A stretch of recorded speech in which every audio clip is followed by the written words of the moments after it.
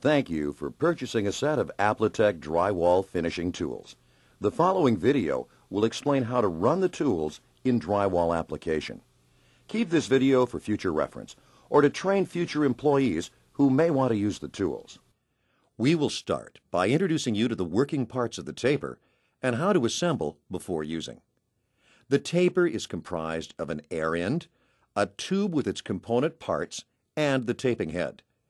To assemble, using the SS latches, clamp on the air end to the bottom of the tube. Next, line up the small groove in the tube with the corresponding nipple on the taper head and clamp down the SS latches.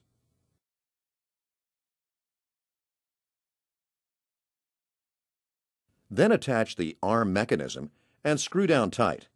Your taper is now assembled. To load the paper tape, unlatch the tape holder, place the tape on spool, reattach the holder. Guide the paper tape around the arm, slide into the slot, and slide tape until it can be picked up by the advancing mechanism. To advance the tape, pull down on the lever on the sleeve, then push the sleeve towards the taper head. Spool tension should be loose or paper drag can result. To extend the arm wheel for taping flats or angles, extend the sleeve toward the taper head without the advance lever engaged. There's enough spring action on the wheel that with the sleeve fully extended, the wheel can keep its tension against the tape. Here is the on-off flow valve on the side of the taping head. Pull out to clean.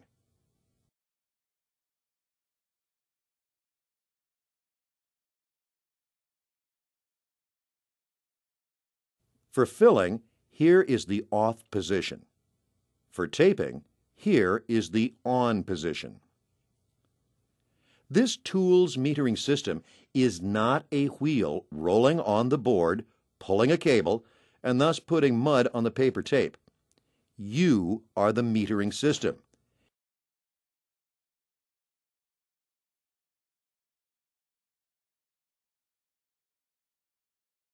You do that by adjusting the knob on the air regulator. Snap out knob and turn clockwise for more air, counterclockwise for less air. That sets the amount of mud you will need for the speed you want to tape. If you find that you don't have enough mud for the speed you want to tape, turn the air pressure up.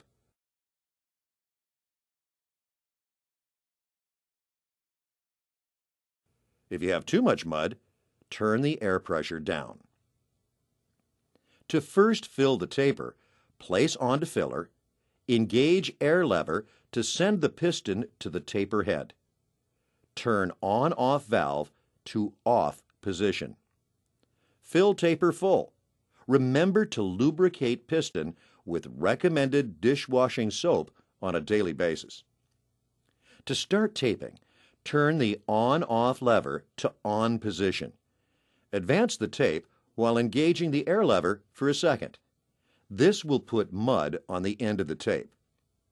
Extend sleeve to press the tape to the board. You're now ready to go.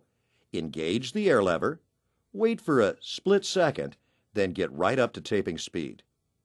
When you are coming up to your cut point, approximately 2 inches before you stop, release the air lever and cut tape by pulling on sleeve. We have a scissors cutting mechanism on the tape applicator. With the taper, you have the ability to back roll the tape into the angles to set it better. Without the air lever engaged, slide the sleeve towards the taper end, extending the wheel into the angle, and roll backwards. To reduce the drag on the tape in the inside angles, roll backwards with the creaser wheel extended to stick the tape into the angle. Then roll tape 6 inches to 1 foot out of the corner. Now lightly extend the creaser wheel to crease tape into the angle. To clean, detach the taper end and air end from the tube. You can spray clean the 3 component parts, but do not drop the air end into a bucket of water. For shorter or longer taping requirements, detach the air and taper ends from the existing taping tube and reattach to the shorter or longer taping tube.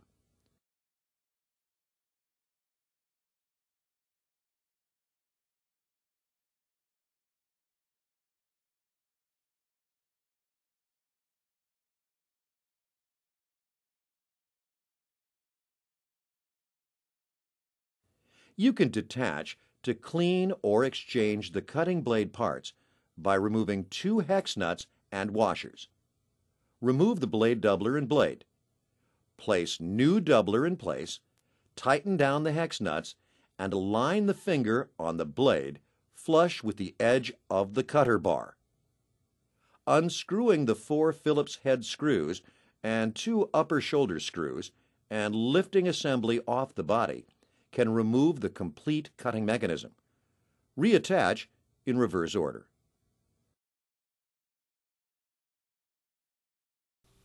Setting up the cannon. The cannon is the air-powered compound applicator. Let's assemble the cannon. First, you need to lubricate the piston at least every day. You can use most dishwashing soaps or no-pock lubricant you can purchase from us. Amply apply lubricant to the felt wiper strip on the piston.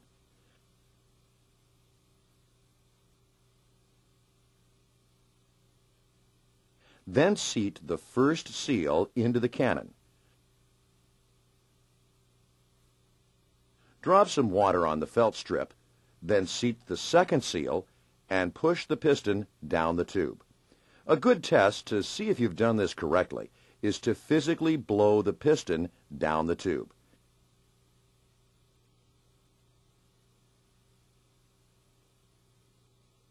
If you can, the next step is to wet the O-rings on the mud and air ends and slide both onto the green cannon and latch on the end clamps.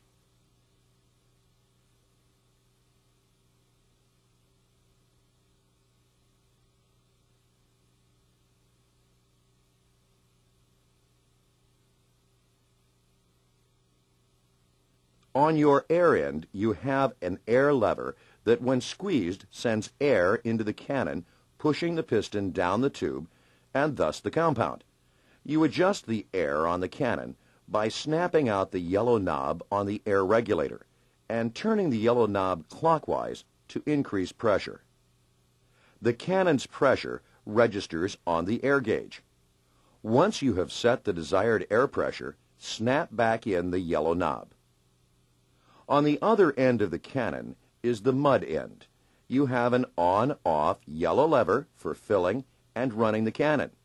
You have a black flow valve to adjust your material flow. You have a filler nozzle that attaches to a pump and fills the cannon. And you have a hose fitting that all tools attach to. You attach the coaters,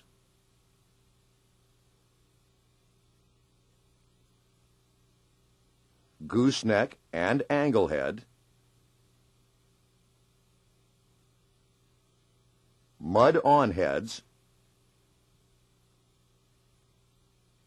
You can do this procedure with the air hose attached. There is a standard 50-foot cannon hose that quickly connects to the swivel on the cannon. You will attach the other end of the hose direct to your compressor or to one of the pumps you purchased. Setting up the Junior Apla and T-Series pumps. First, you will need a compressor. For finishing, a 3/4 horsepower compressor or larger set at 120 psi is sufficient to operate a pump and at least 2 cannons. For spraying textures, a 5 horsepower with a 30-gallon tank set at 110 psi gives you enough air to spray high-quality textures. The Junior pump draws compound up from your pre-mixed 5-gallon bucket. Attach the compressor hose on the back of the pump. There's a yellow knob on the air regulator that you will need to pull out and turn clockwise to increase the pressure on the pump. Turn it until you get about 95 psi on the gauge.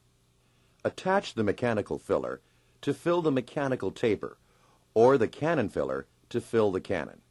Make sure you prime the pump before each daily use. Pulling back the air lever will initiate the pumping action of the junior pump. Note, it is important that after you drop the junior pump into the mixed compound, engage the air lever and bleed the air out of the pump and filler tubes before filling any tools. The junior pump is ready to use.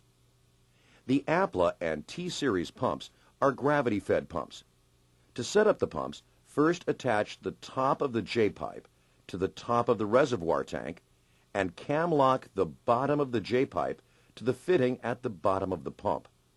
With both yellow levers on the J-pipe and back of the pump in the off position, attach the compressor hose from your compressor to the back of the pump. For finishing, pull out the yellow knob and turn it clockwise until 95 psi registers on the gauge. To mix mud in the reservoir, first add water until there is water at the bottom of the tank. Then add the joint compound.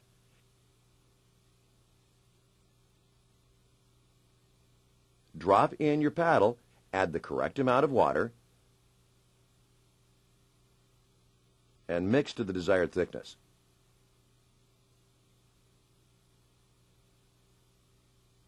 With a U-pipe pointed at an empty bucket, turn the yellow lever on the J-pipe to the on position to bleed the water out of the pump. When you see compound, turn the yellow lever off, point the U-pipe back at the tank, turn on the yellow lever, rotate the mud, and whip up the mud to the desired thickness. Filling the cannon. On the junior pump, place a piece of mesh tape here to screen mud. Attach the junior cannon filler tube. Engage air lever. Bleed air through the cannon tube. Wet the outside of the fill valve on the cannon. Then place cannon onto the filler to fill. With the yellow on-off lever open, engage the air lever and send the piston to the mud end of the green tube. Close the cannon on-off lever halfway. Open the yellow on-off pump lever for 1 second to bleed the air that is up against the piston. Close off the cannon yellow lever and then completely fill the cannon. Inability to initially bleed air can cause popping of the cannon. On the APLA pump and T-Series pump, first take off the U-pipe. Take a 5-inch long piece of mesh tape, fold it over, and place it on top of the J-pipe. Now cam lock in the cannon filler in place. This screens any specks in the finishing mud. Wet the outside of fill valve on the cannon. Place the cannon on the cradle and in position to fill. To fill the cannon, follow the junior pump instructions.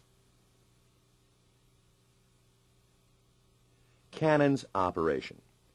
Attach the air line and set the air gauge to about 25 pounds psi on the cannon until you get used to the cannon's operation.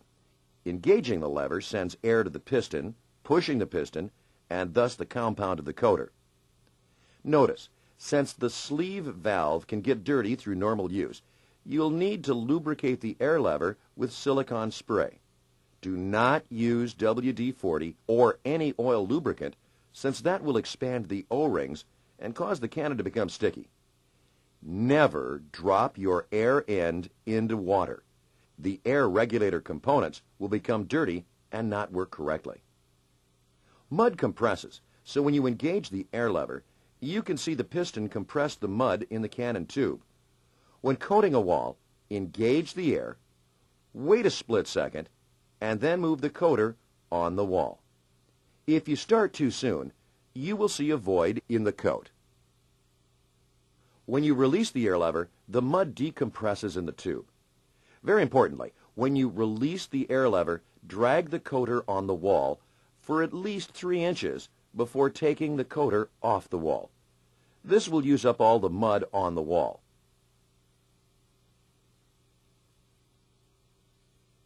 If you pull the coater off too soon, you will have a glob of mud on the blade. The next coat you attempt will be a mess. Filling other tools with the tape and toolbox filler. On the junior pump, attach the tape tool filler,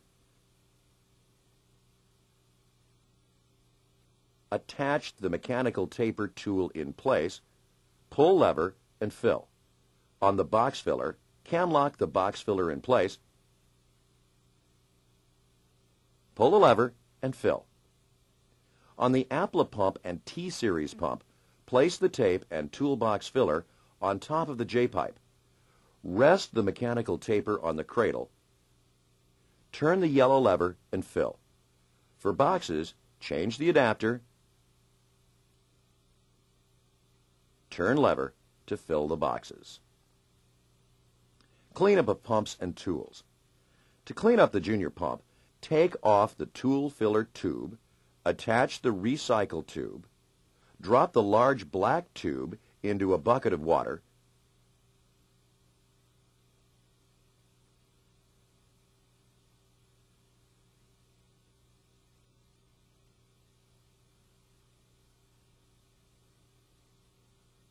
engage the air lever, and rotate the water to clean out the pump. To clean up the remaining tools, take off the green recycle tube, lock on the 3-foot water hose with nozzle,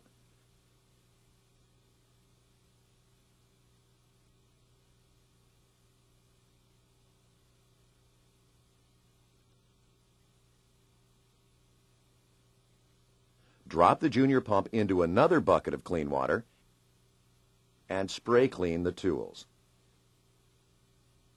During freezing conditions, make sure you tip the pump upside down to drain water from the pump. Failure to do so can result in a cracked pump. To clean the Apla and T-Series pumps, take off the filler, attach the U-pipe, pump out any remaining joint compound into an empty bucket. Next, turn the U-pipe toward the reservoir. Add 2 to 3 gallons of clean water. Turn on the yellow lever and rotate the water while brushing down the inside of the reservoir. Pump out the dirty water. Attach the 3-foot water hose with nozzle. Pour in at least 3 gallons of clean water and spray clean all dirty tools. Take off the 3-foot hose, place lid with handle and reservoir, run out water into empty bucket. Clean the inside of reservoir with a rag towel. During freezing conditions, take off J-pipe to drain water from the pump. Failure to do so can result in a cracked pump. Mud-on heads for tape-on products. All 3 of our plastic mud-on heads screw on top of the cannon. They have wheels for effortless mud application on any surface. You will need to open the material flow valve for the additional material you will need. The inside mud head is designed for application of compound for 90-degree inside tape-on corners and hand paper tapers. The flat mud head is designed for application of compound for off-angle tape-on products and hand paper tapers. The outside mud head is designed for application of compound for 90-degree outside tape-on corners. Roll plow operation. After placing the paper tape into the corner, place the roll plow on vertical or horizontal angle, about halfway. Always lead with the wheel and apply ample pressure as you wipe toward the end. Now turn the head around and plow the rest of the angle. You will need to straighten your corners and clean up the bottom of the vertical angle. It can be important to clean off the head of the roll plow in a bucket of water periodically to keep the angles clean. Let's take a look at the coaters. Except for the 3-inch nail spotter, all of the coaters have a tensioner system that is adjustable. Here's the tensioner in its relaxed stage. If you look down the blade from one end, you can see the bow on the blade. As you move the tensioner, you tighten down the blade, which gives you less of a crown.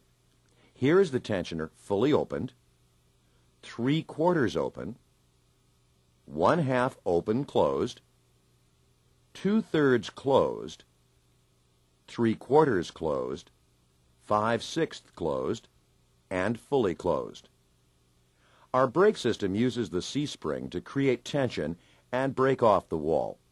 When using the coaters on butts and vertical flats, engage the secondary spring for tighter tension. It is important that the blade and shoes on the coater are adjusted correctly. Turn your coater upside down. Point the part that screws on the cannon at your chest. The white wheels should be pointing at your ears. With the blade at eye level, look to see that the blade and shoes meet. If one is higher than the other, loosen the screw in the shoe and adjust accordingly. Also check to see that the coater blade is not worn. Continued use with a worn blade will give you bad edges. On the bottom of the coater is the cover. This is not an adjusting mechanism. Always pull down the plate and tighten the screws before running the cannon. These are well-built, sturdy tools, and with proper maintenance will perform high-quality finishing for years to come. Nail spotters. Our 3-inch and 4.5-inch nail spotters are designed to fill the nails or screws and just skim the board in between. To achieve this result, first thin down the mud, turn the black material flow valve practically off, almost 3 o'clock. Engage the air lever, get up to coating speed, release the air lever just past the second to last screw or nail, and drag the spotter down the board until you use up the mud. If you're getting great edges but too much mud through the middle of the coat on the 3-inch spotter, cut back on the air. If you have this with the 4.5-inch, tighten down the tensioner and cut back the flow valve if needed. Bead tabs. If you purchased bead tabs, the 7-inch coater with bead tabs is designed for fill coating. Set your blade tensioner, pull back the pin, turn and release. You are ready to coat corner bead. If you 10-inch skim coat, set your blade tensioner, pull and turn the pins, cut back your material flow, and start your process. If you need to coat bullnose instead of 90 degree, you can take 5 minutes to change the tabs out. Unscrew the 2 screws at the end of the coater. Take the right tab and put it on the left, and take the left tab and put it on the right. Don't forget to place the shim between the tabs and the coater body before screwing back in the screws. Applique-taper 2. To load the taper, first unlatch the 2 hinges.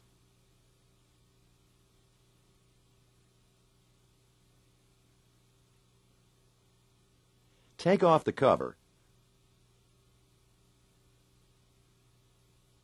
Unravel at least 5 inches of tape and place in the tape to unravel counterclockwise.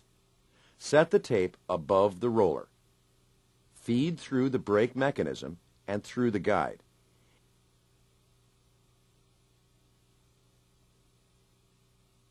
As you will notice, there are 2 brake levers to engage the brake. The brake must be engaged before cutting to create tension and give you a clean cut, and without doing so, will bend the cutting blade over during the cutting procedure. Now attach the cover and you're ready to tape. To tape flats and angles, pull the mesh tape out at least 2 inches past the roller. Apply brake, place tape, release brake, back roll the 2 inches of tape, and roll on the mesh tape, getting the bottom taper perpendicular from the taping surface right away. It is very important that when taping, you keep the wheel in contact with the surface at all times. When coming to the end of the taping surface, apply brake 2.5 to 3 inches before the stop point. Apply brake, cut tape.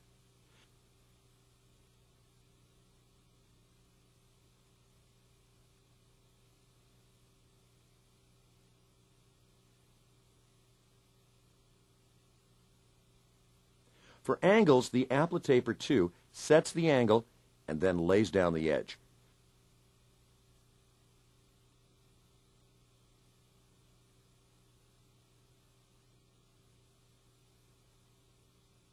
To get those short pieces, just pull the correct amount of tape, apply the brake, and cut it off your tummy.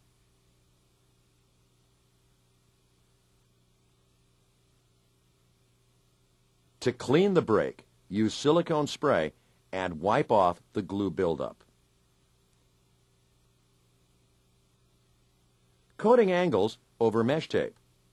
To fill coat the angles, take the 2.5-inch angle head, place away from the 3-way corner, collapse the angle head into the angle, activate the air level, wait a second, then coat.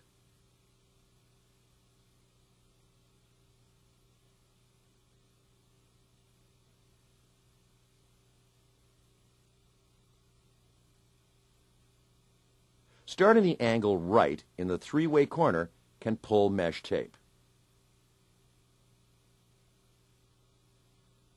Getting ready to coat. These are timing finesse tools. You will learn to adjust the tool to you, not adjust you to the tool. There are 4 key items to remember. 1. Your airflow. For best results, keep your airflow on the gauge a constant. If you like to run your cannon at 25 psi, then keep it there. As you get faster on the coaters, you might end up running the cannon at 30 to 35 psi. 2. Your coating speed on the wall. Since your piston in the cannon is pushing material out at a constant rate, you need to run the coater down the wall at a constant speed. It's important to understand that mud compresses, and it takes a split second to push the mud to the coating head once the air lever has been engaged. The process is engage the air, wait a split second, then go and get up to speed right away. 3. Your material flow. The material flow valve is a very important adjustment on the cannon. When setting the tool to the speed you want to coat, you should keep your airflow and coating speed a constant. So for the beginner, the material flow knob that adjusts the amount of joint compound you're sending to your coater heads is the dial most important to you. 12 o'clock on the black knob is fully open, and 3 o'clock is fully closed. We want you to start out around 1:30 and adjust from there. If you are fill coating with the flow valve at 1:30, you will keep the air and your speed on the wall the same, but you will turn the black flow valve to somewhere between 2:15 to 2:30 because you need a lot less mud to skim coat than you do to fill coat.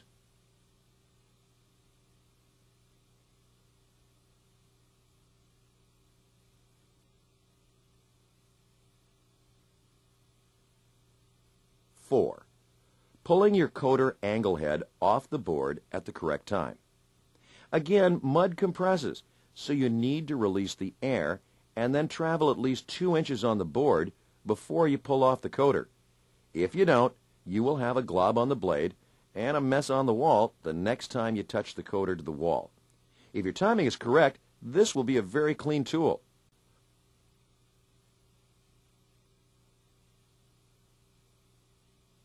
Using the coaters and angle heads. Once you have the coater attached to the cannon, you'll need to set up the blade tension system correctly. For 7-inch fill coat, set the tensioner from about 3/4 to 5/6 tight. For the 10-inch fill coat, set the tensioner 1/2 to 2/3 tight. For 10-inch skim coat, tighten down the tensioner at least 3/4 tight. The same will hold true for the 12-inch skim coat. Once you have set your air and material flow valve, you're ready to coat. Positioning with the tools is very, very important. This is really a hand tool with a big green handle, just like the small brown handle on your hand knife blades. We're going to keep directions fairly simple and easy to remember. First, when coating a 4-foot-high horizontal flat, put the green tube in your left hand and extend your arm just like when you learned to ride a bike. You would give me a left-hand turn signal. That is how you extend the coater to the wall.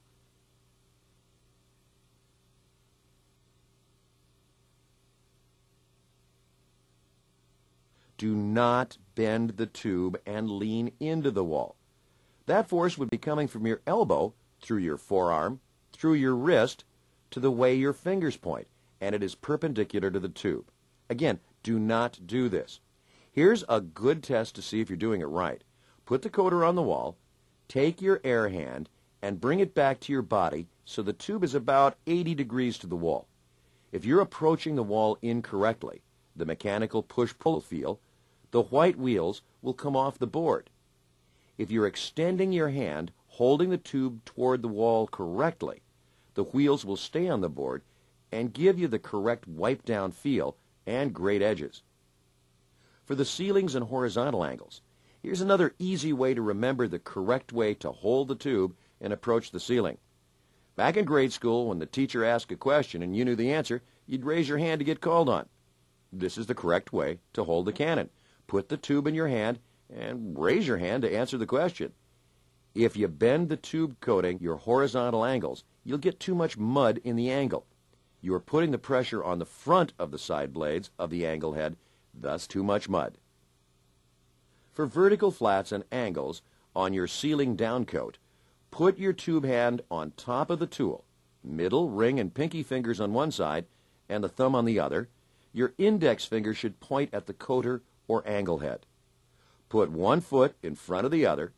Put enough pressure on the tube to wipe down the flat coat or collapse the angle head before coating. Engage air, wait a split second, and get up to coating speed right away. The air hand will go under your armpit.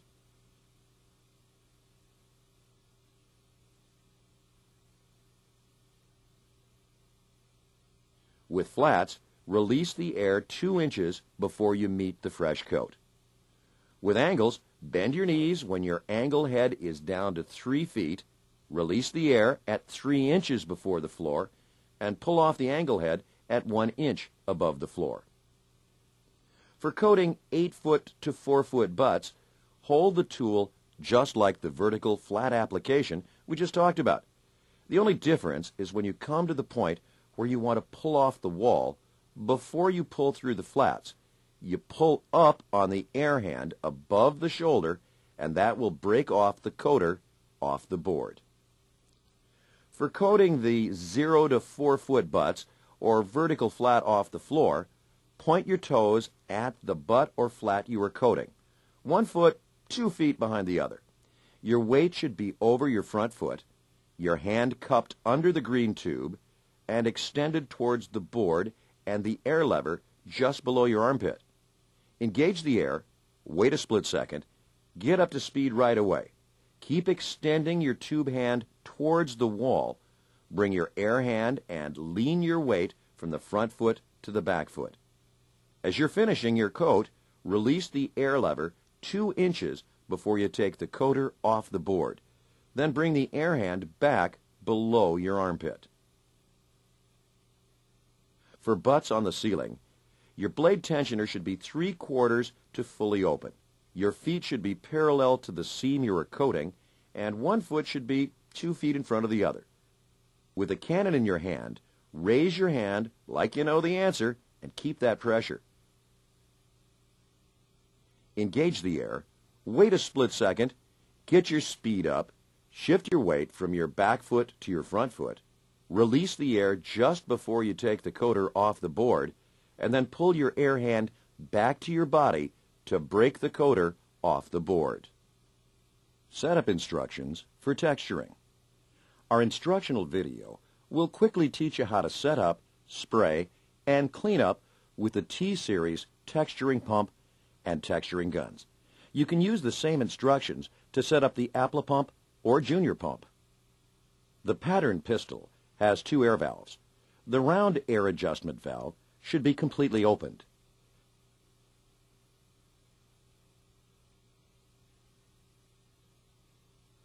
Use the black knob valve for the on-off and airflow valve. The round silver nut on the back of the pistol determines how far the needle adjusts back and allows the correct amount of air needed when pulling back on the handle. You will find the finer the spray required, the closer you want to adjust the air needle to the appropriate texture tip. The coarser the spray required, the further back you want to adjust the air needle from its appropriate texture tip. The pole gun also has two air valves. The small yellow lever is the on-off lever, and the small T-nut is for airflow. The large yellow lever is the material on-off lever. When using this texture gun, remember it's always air on, material off, then air off. Connect the texture lines to the bottom of the pump.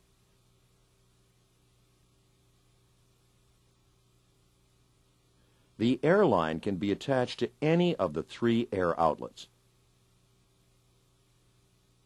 The pattern pistol, or pole gun, attaches to the opposite end of the texture lines. If working with the pattern pistol, turn the black knob, located on the stem, just above where the air line is attached, slightly open. This eliminates any compound backing up in the air needle. For the pole gun, both yellow levers should be in their off position. Generally, since most textures jobs are more than 15 gallons of spray material, you might want to mix it in pails and then dump into the pump reservoir. Make sure to mix the texture mud to a uniformed desired consistency.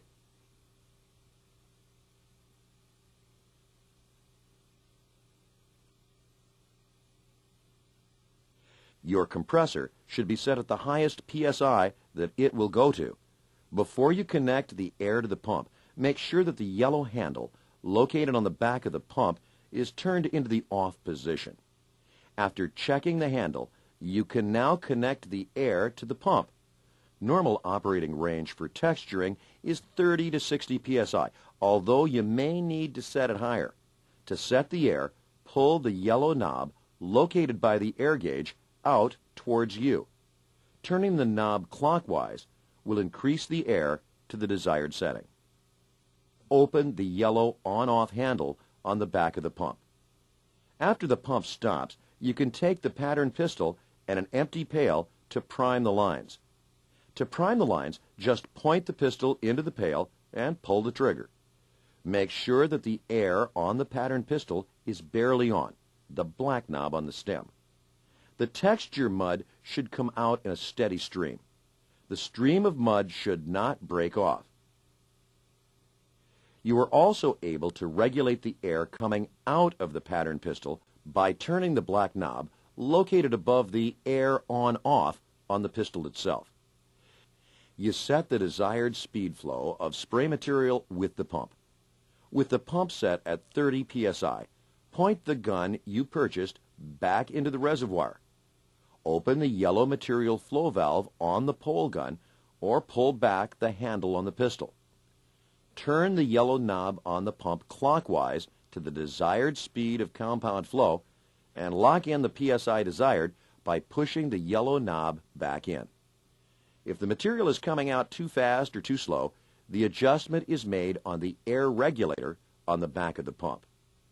If you have turned off the pistol or pole gun for more than 10 seconds, before spraying again, point the gun back in the reservoir or at the plastic on the windows, give a quick pull or open the yellow lever to eliminate a surge, then start spraying again.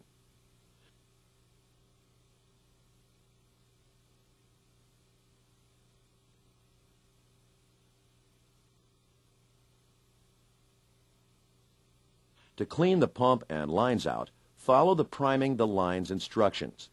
When no more mud is left in the pump, add water to the pump to clean out the lines. Always keep the pump off when it is empty, and remember to relieve the pressure off of the texture lines before disconnecting them.